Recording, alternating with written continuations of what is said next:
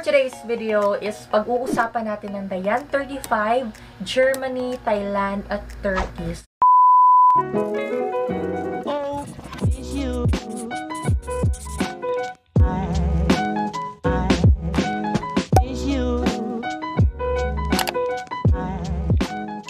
At tayo magsisimula na sa ating chikahan. Ngayon is we'll be talking about DIANE 35. Unang tanong, ano ang DIANE 35? DIANE 35 is a contraceptive or birth control pill para sa mga babae. From the word itself, birth control, which means is yung pagbubuntis, irregular menstruation sa babae, yung severe acne, at also yung ibang side effects din ng DIANE 35. DIANE 35 for transgender, HRT or hormone replacement therapy.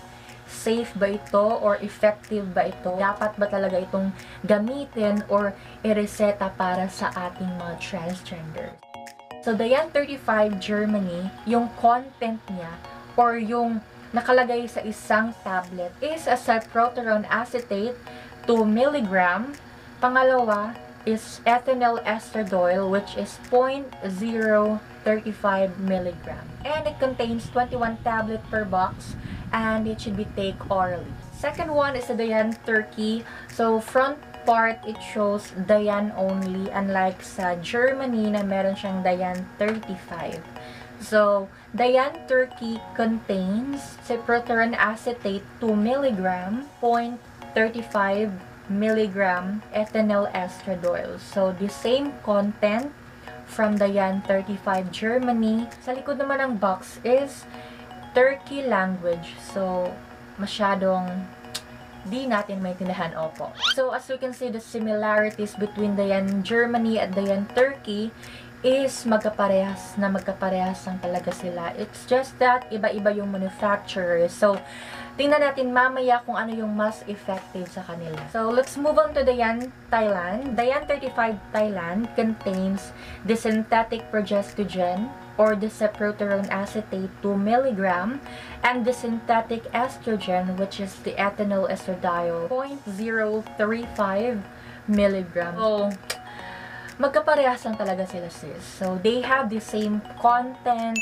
the same name, the same laman ng tablet. Ngayon is magchichikahan tayo about my personal experience sa pag-take ng DIANE 35. Start ako mag-take ng DIANE 35. Germany yun kasi yun lang kasi yung something na medyo popular, opo. So, I started 2018. Diyan ako nag-start kasi diyan din ako nag-start magtrabaho. So, it means meron tayong pambili, opo. Kasi noon, micropill lang ako, which is yung medyo swak sa budget lang din kasi 50 pesos lang yun noon. Pero noong 2018 is nag-start tayong mag-take ng DIANE 35 Germany para medyo makaahon naman tayo from micropill, ganun. At DIANE 35 kasi has two content na for HRT talaga. Unang-una is yung cyproterone acetate at yung ethinyl estradiol na chinichika ko kanina. So, going back, so, nag-take na ako ng DIANE 35 Germany. Kita mo talaga yung effect within 3 to 6 months up to 1 year, ganon. So, unang-una is nag-glow yung skin ko, opo. Pangalawa, meron siyang breast enhancement. Pangatlo is medyo nag-enhance din yung katawan ko. Nag-take ako ng DIANE 35 Germany. 1 year yun, mga sis. At sa span ng 1 year na yun is merong one time na nag-take ako ng DIANE 35 Thailand, medyo sa gitna ng year or sa gilid or hindi ko maalala, sis. Basta yung time na yun is parang naubusan ng stock ng DIANE 35 Germany. So, naisip kong subukan nga natin yung DIANE 35 Thailand. Ganon yung eksena, sis. Sinubukan ko naman yung DIANE 35 Thailand, pero isang pad lang yung naubos ko at balik talaga ako ng balik ng DIANE 35 Germany. Talagang bumabalik ako sa aking pinanggagalingan, opo. Kasi dun kasi ako nahiyang.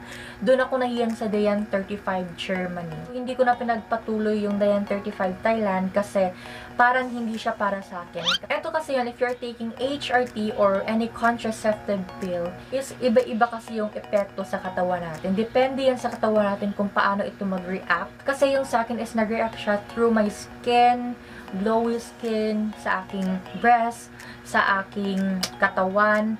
So, talagang makikita mo yung effect niya. Pero sa iba naman, is yung DIANE 35 Germany is hindi talaga para sa kanila. So, tapos na tayo sa DIANE 35 Germany at Thailand.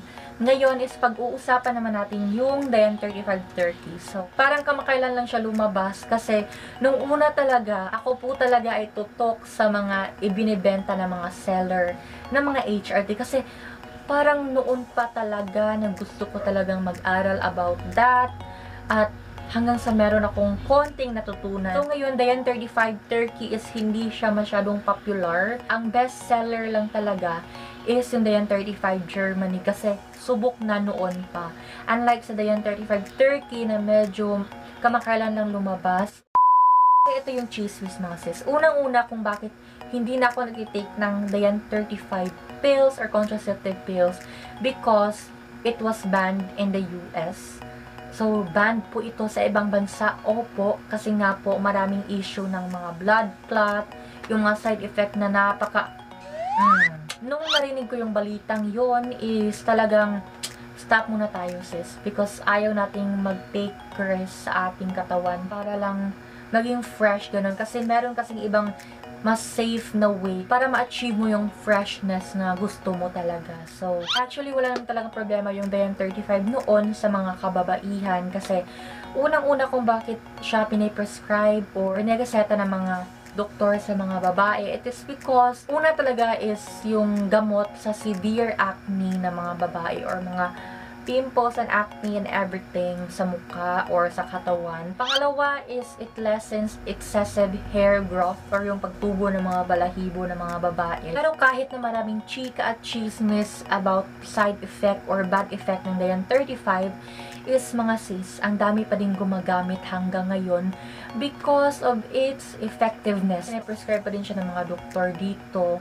Pangalawa, reseta pa din ito for HRT for transgender mga sis. May content kasi itong DIANE 35 na ethinyl estradiol which is one of cause ng blood clot talaga sa katawan. Pero yung pangalawang content niya is something that is good for us transgender because it's a cyproteron acetate or yung ating anti-androgen or male blocker. So, cyproteron acetate is a medical term for male blocker or it blocks our male hormones or yung ating testosterone, yung ating libido, mga sis. So, kung gusto mo yung content na yan, since it lessens our testosterone and also it blocks our male hormones, is we actually have Androcore itself, which has cyproteron acetate.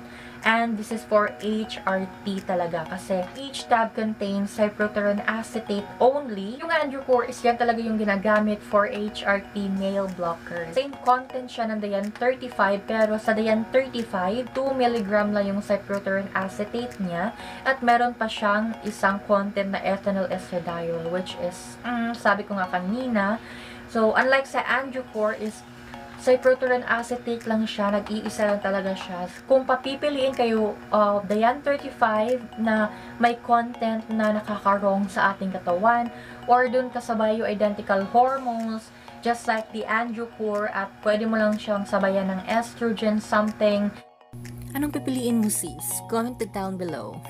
Ito na talaga yung masasabi kong paulit-ulit kong sasabihin mga sis na contraceptive pills is actually risky. Opo, risky siya sa ating katawan kasi nga yung mga content niya na hindi talaga para sa atin is tinitake pa din natin. So, very risky siya.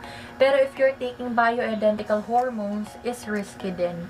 So, both are risky kasi nga you're taking medicine na hindi piniprescribe ng doctor or you're doing self-medication. So, tinitake mo yung mga gamot na walang prescribe sa doctor or walang pa-check up kung ano may yung epekto sa katawan mo. So, risky lahat ng gamot mga sis. One main point lang talaga dito is we need to take care of our body at also safety na din sa ating katawan or sa mga tinitake natin. Ganun lang. At also, mas safe talaga ito if lahat ng iniinom natin is prescribed talaga from a doctor. Kasi yung mga doctor kasi is chine-check talaga nila yung estrogen level mo, yung testosterone level. So, Sila na yung magbibigay ng prescription sa'yo kung ano yung tamang dosage na iinumin mo every day. So, better go to an endocrinologist if you are still confused or if you want to have a safe transitioning.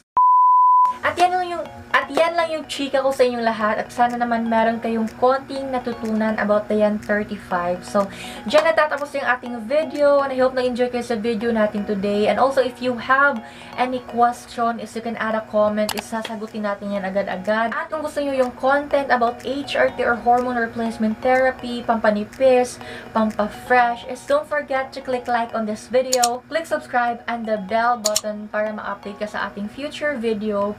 And also, you can add or follow me in my social media account. It's Mariel Japitan on Facebook at Mariel Japitan on Instagram. So yes, that's right. That's the end of our video.